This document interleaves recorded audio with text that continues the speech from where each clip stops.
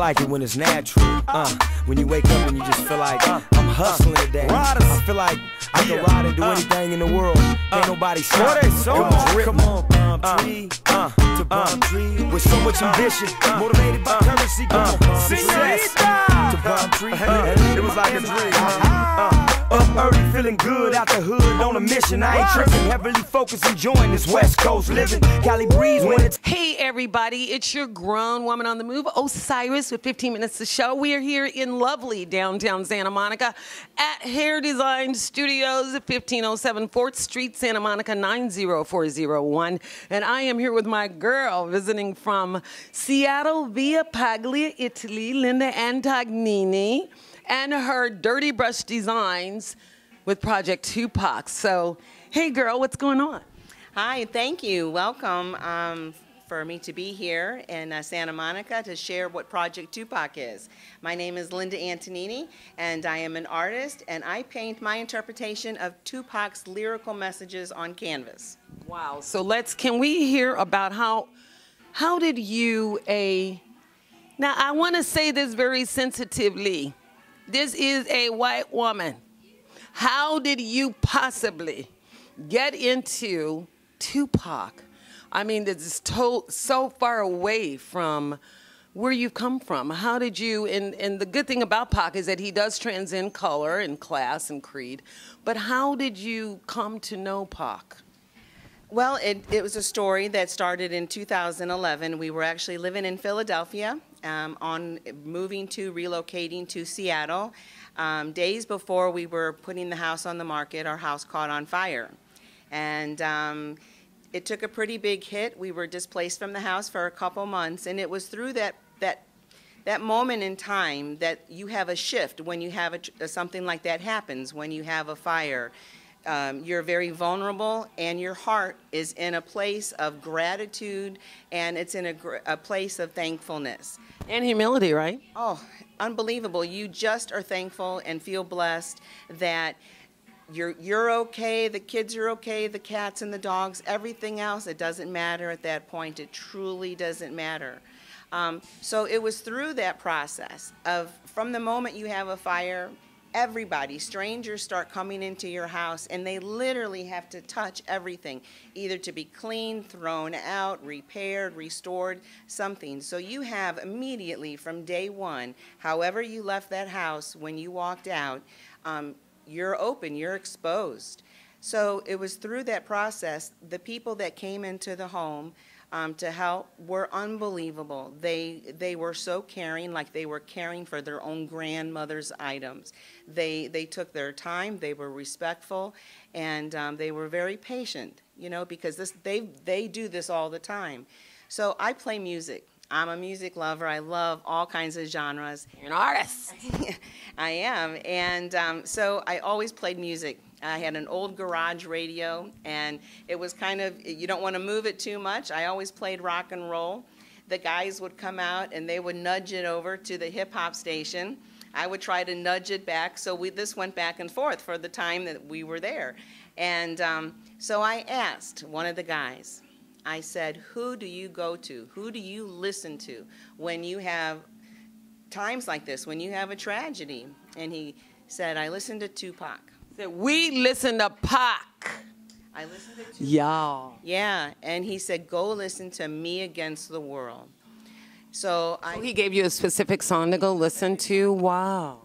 I did. I put it on, and How did the song eventually come on their little radio you had, or did you have the song with you, or? No, I had to look it. You know, I looked it up, put it on my little Bose, and we were all ready after the relocation. This is after everything was done. Now this is several months down the road, and I listened to it, and I listened to it again and again and again, and I heard the music.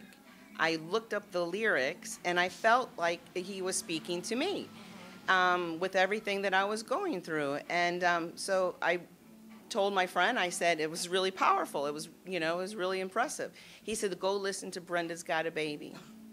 And here it is. Brenda's had a baby. And wow. When I played that, listening to how the music, the layers of the music, it was like every note, every word was speaking to me. You felt it. Oh, I felt it. My heart exploded. I cried. And that's the power of music, and especially with Pac's music. Everybody out there that's a Pac fan, you know what I'm talking about. He had a way of touching people, from people that wouldn't even be interested in hip-hop. I mean, conservative folk, you guys, that only listen to classical music or something. He was able to really very profoundly touch the lives of many, many people.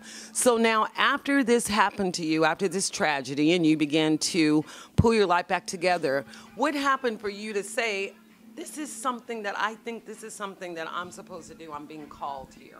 Well, as I listened to Brenda's Got a Baby, I just randomly, now let me step back a minute, all through the 90s, from 94 to almost to the end of 99, I did not live in the United States, so I was not privy at all to the East Coast, West Coast, Tupac, Biggie, you know, all the rivalry, and I wasn't very familiar at all with Tupac, just a couple songs. Where were you? Where were you? I was over living in Italy. Okay. And so I just randomly started just looking up Tupac's music and learning about Tupac.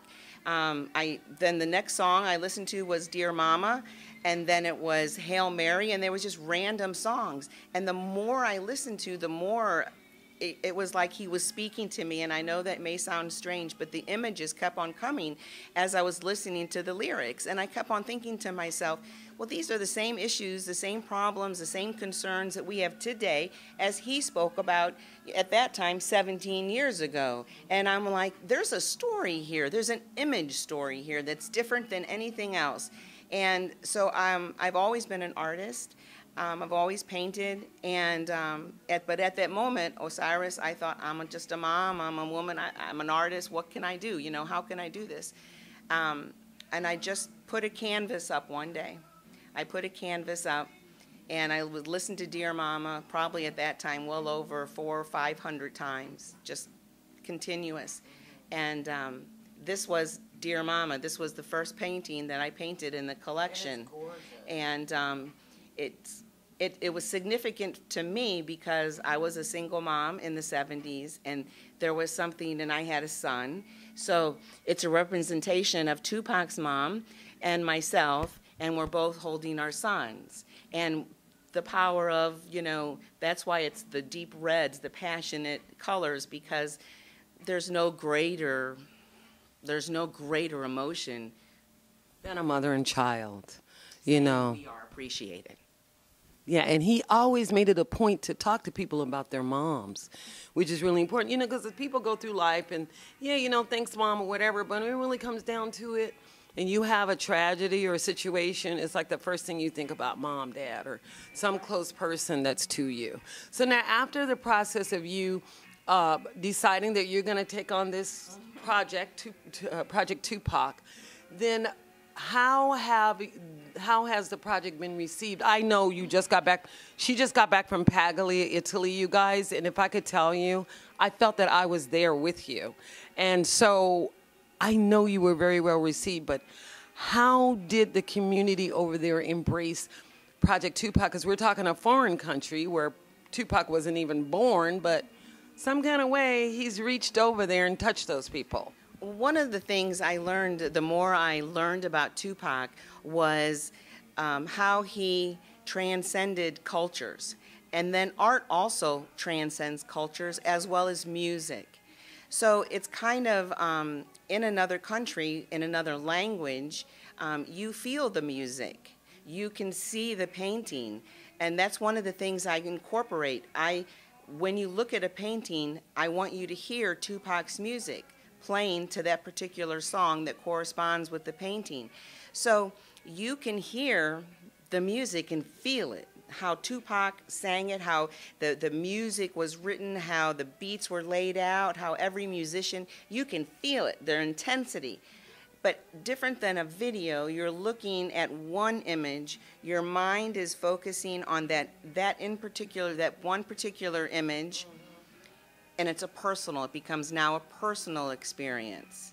So it's the art and it's the music And it's not necessarily the language that is the barrier. It opens up.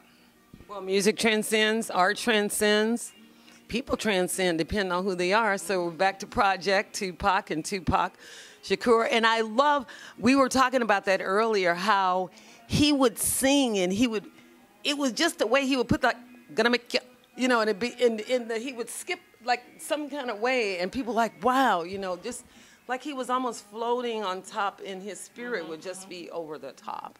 So I can imagine that you and your interpretations are really right on the money with him. Now, I know that you got to visit Atlanta, and I know you got to meet actually the people that were the founders of the Project Tupac Foundation in Atlanta. So tell us just a little bit about that experience. I know that you loved it. That was the amazing part. After I had painted 10 paintings, I'm like, well, now what? Now what am I going to do? And I was still questioning myself, like, why is this white woman listening to Tupac's music, painting my images and interpretation of his music? Why? And I kept on questioning myself. And I didn't know where to look, but I then at that time in 2012, I had just called the Tupac Foundation in Atlanta, Georgia, the one that was Afeni, his foundation, and he, where, oh, excuse me, I'm getting, it's fine. Okay. No, it's fine. Okay, it was, I just called them up and explained who I was, and they were like, nobody has ever done this before. And the way they embraced you. They invited me to go to Atlanta. They invited me there. I brought a copy of Dear Mama. I shared with them how I got involved and what happened, and from there, the overwhelming 2 thumbs up from the family and from the foundation with Vern Cambridge was, I couldn't have asked for anything. It was just as I continued moving forward with Project Tupac, another door opened and another door, and they didn't want to stop me. I corresponded with Tupac's mother all the way through and let her know what I was doing every step of the way. I had that respect for her, and I continued, you know, I continued all the way until she had passed away, and I was actually living in Italy when that happened. So I've just continued. Now I am on the 23rd painting in the Project Tupac collection. She got some pacicity going on. That's great news. Listen, we know you got to go and I got to go because, you know, we only 15 minutes and we like to do it live. But we need to know where we can find out more about Project Tupac. We need to know where we can find out more about you and your Dirty Brush designs. Let it rip.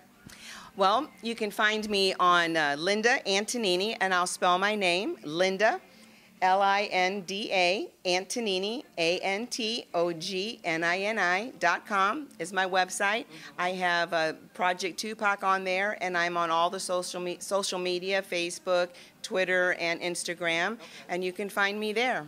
All right, so we want to thank Linda for coming out. Before we leave, we are having an event here tonight for those of you that are local and you want to stop by.